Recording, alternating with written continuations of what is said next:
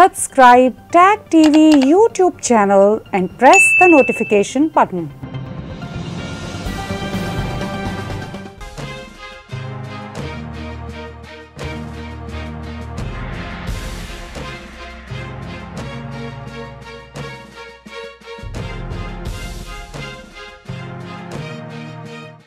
Good evening, welcome to South Asia Newsline. I'm Uzma Jaffrey. Here are the top stories we are tracking for you on Friday, the 18th of February. Indian court orders death for 38 for deadly 2008 serial bomb blasts.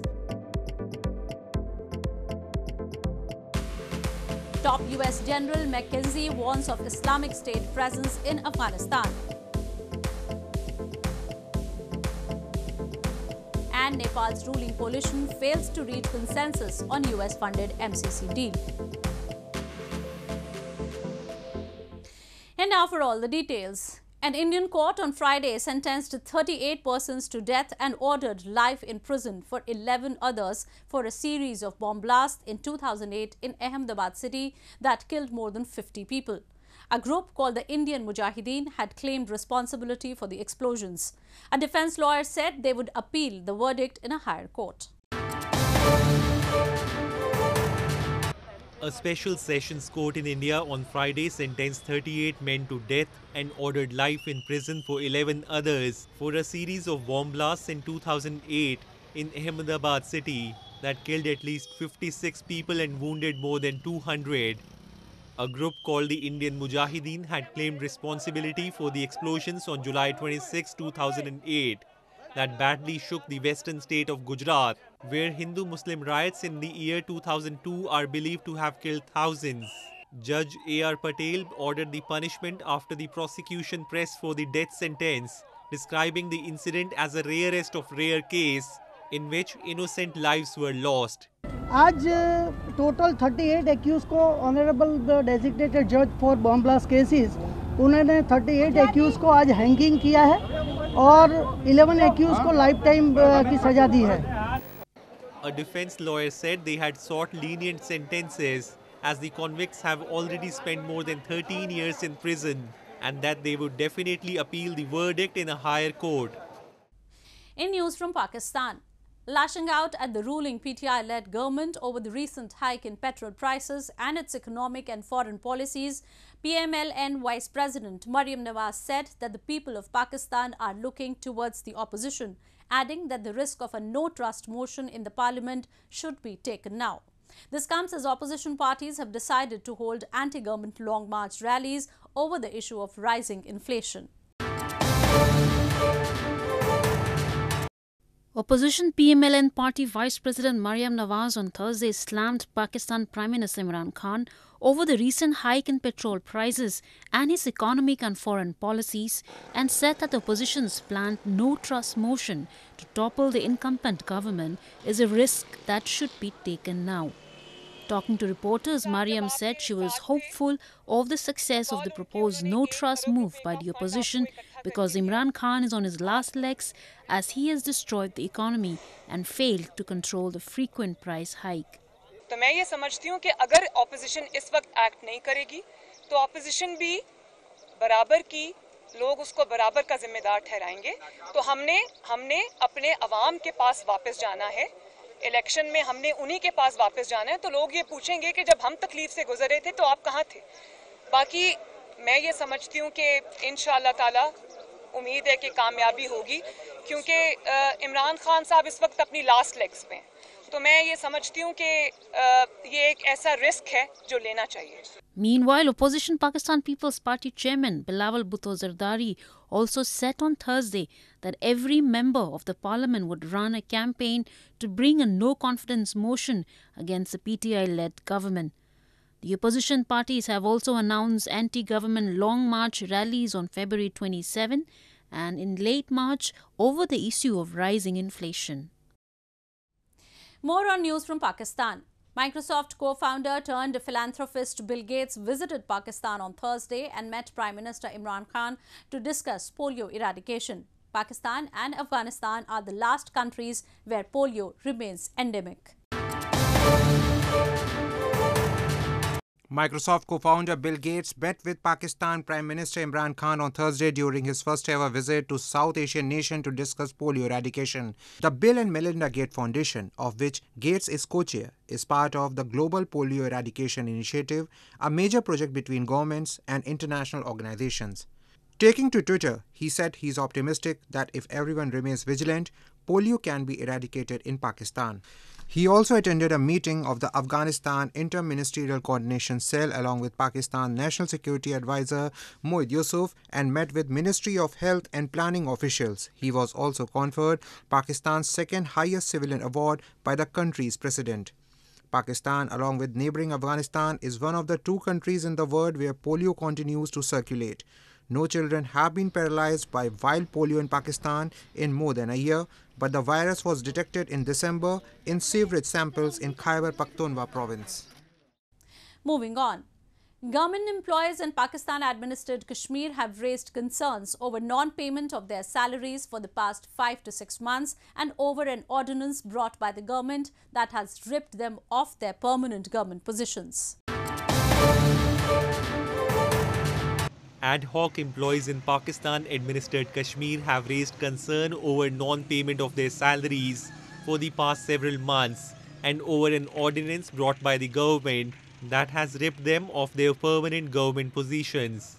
The disgruntled employees claimed that due to changes through an ordinance by Pakistan PM Imran Khan's PTI-led government, ad hoc and contractual employees who were appointed after December 31, 2020 are being rendered jobless, and those before that period during tenure of previous PMLN government are not being paid salaries for the past 5 to 6 months.